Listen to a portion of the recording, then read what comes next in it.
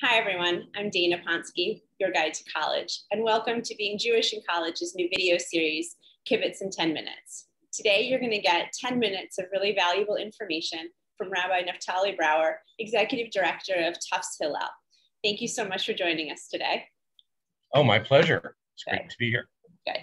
So, like I do with everyone, I'm just going to kick off. Can you give us the name, if there's an official name, of the Jewish Center on campus? Sure. We're the Granoff Family Hillel Center at Tufts University. Wonderful. And can you tell us how many Jewish students are there at Tufts University? And in particular, what would be the breakdown amongst secular, Reform, conservative, Orthodox, humanist, Reconstructionist, and any other identifier that a Jewish student might take on these days? Sure. So the only caveat is that all we have are data from students who choose to identify as Jewish. And there's always going to be more on campus who don't choose, at least in the first instance, to identify as such.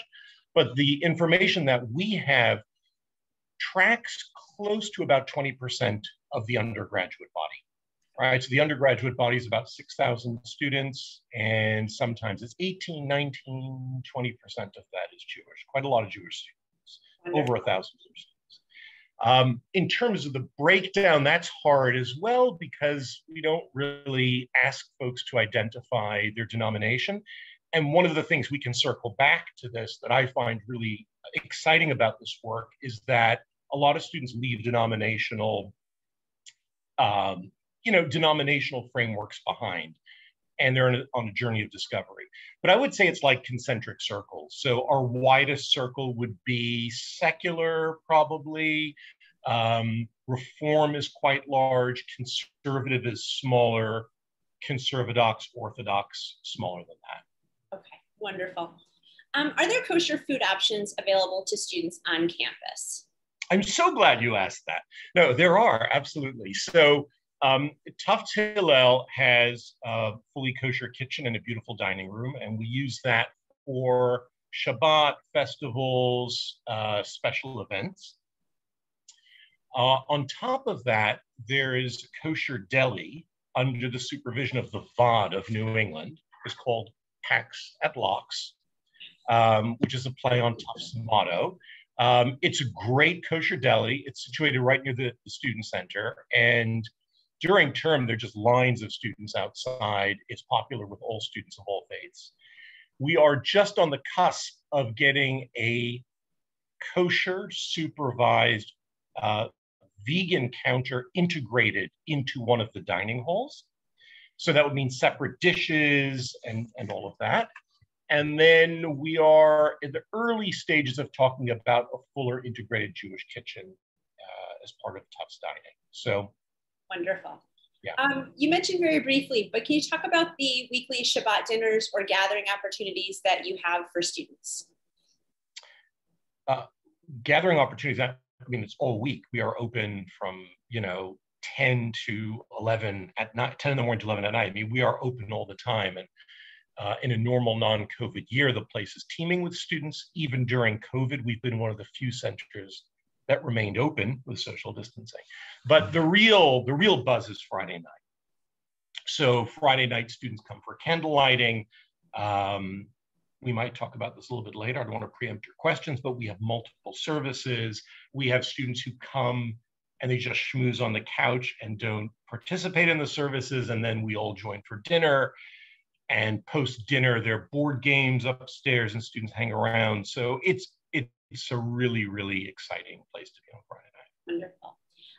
In terms of the academic programs on campus, are there any Jewish studies majors or minors or Hebrew language courses that students are able to participate in or that are available to them? Yeah, so there's a Judaic studies program. Students can take a Judaic studies minor. There's Hebrew language. There's Bible. There is Talmud, Jewish mysticism, Kabbalah, which I teach as well. This is my great passion. And then Tufts just hired a new faculty member, a young professor with an expertise in modern Judaism. So that was like a gap that we were missing, and I'm really excited about the offerings that this professor is going to bring. Wonderful. Just in terms of the actual political or social climate on campus, how does the university handle, or have there been any issues revolving BDS or anti-Semitism or anti-Zionist, and how has the university responded to any issues that may have come up? Yeah, so unfortunately, Tufts is no different to many other universities, and universities are microcosms of society at large. So there are going to be strident anti-Israel voices on campus. I won't deny that. In terms of volume, it can be very loud. In terms of the numbers, they're quite small. I think the vast majority of students go about their business, but it's the small, very vocal, strident voices that get a lot of attention. The university administration are very, very aware of the lines that can sometimes get crossed between legitimate criticism of Israel and anti-Semitism. Those lines are hard to define, but simply put, the university is very aware of growing anti-Semitism in the country, and they're very important partners. But we have a lot of work to do. Right. Okay. And are there any challenges that a Jewish student might face coming onto campus, maybe either just in general or just in terms of any other aspects of the university that are very particular to the university? I can't think of anything that's very particular to the university, but I think, as I've just mentioned, I think it's this anti-Israel, sometimes anti-Semitism. I'm not going to deny it. That can be very challenging. And I think it depends, if you come from a cocooned Jewish background, it can be very shocking to the system. So I think it's calibrating, knowing that we at Hill are here to support all our students, and that no student should feel vulnerable. But I think that some sense of awareness that when you come to university, you're going to hear opinions that are going to be very disturbing to you. And that's okay, as long as one learns how to deal with them. That's life, it's everywhere. So in terms of students coming onto campus and trying to integrate into the Jewish community, what is your most popular or well-attended program or programs that you put on during the year to help students feel connected to the campus and to the Jewish life experience? Oh man, where do I begin? Well, bagel brunch for a starter. So if you were like a bird looking down, the first Sunday, during orientation, we have literally lines of students snaking across campus trying to get into Hillel, where we have hundreds and hundreds of students. We feed them thousands of bagels. We have all of the a cappella groups perform. It's like just this great celebration of student life centered at Hillel, the center of Jewish life on campus. That's really exciting. We run very important social justice programs throughout the year. One of the really big ones is Read by the River. It's a literary festival for kids in Medford, Mass, which is part of where the university is located. We take the largest stadium on campus. It's filled with hundreds of families. We have dozens of student volunteers.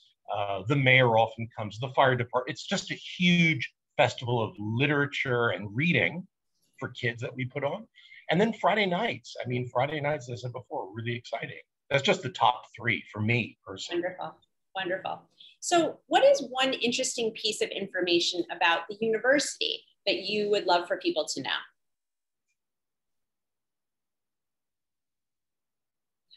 Our mascot is the elephant. Jumbo the elephant is the university's mascot. And elephants are very wise and noble animals. So that's one piece of information you should certainly be aware of, because there's a lot of elephant symbolism. I think the other really important piece is how deeply and successfully Hillel is integrated into the wider university. We are our own separate charity, but we are really aligned with the university in many, many ways. So we don't sit apart. We're very integrated to the university.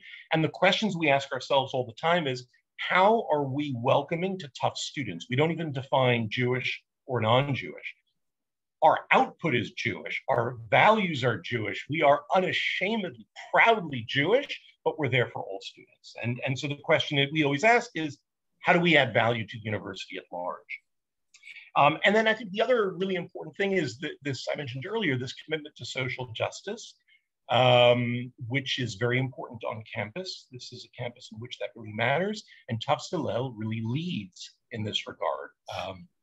We send an annual trip to Rwanda. We run a whole series of programs around citizenship, social justice, genocide, the program on literacy that I mentioned before. So we're really, really leading in that regard. Wonderful. And my final question is, what do you love most about leading the Jewish community at Tufts University? Well, I love the students. You know, one never wants to generalize, but I think if one is going to generalize, a Tufts student is someone who is obviously bright, but there's a lot of heart. There isn't just mind. So they're very sensitive. They care very deeply. And some of the most joyful moments I've had are not in these great big programs with hundreds of students. Those are exciting on one level, but it's those deep conversations, those connections that I've felt with students. And we are student-led, staff-supported. That's one of our very, very deepest values. So our job as staff is to raise students' voices up and to enable them to lead. And in watching our students lead, I just learned so much. So I love it. It's a great job. Wonderful. Well, that's the end of my questions. So thank you very, very much for participating and sharing more about Tufts and the Jewish life experience. And we will provide families the opportunity to be able to connect with with you and your office if they have any more questions. But thank you again for participating. We really appreciate it. Thank you.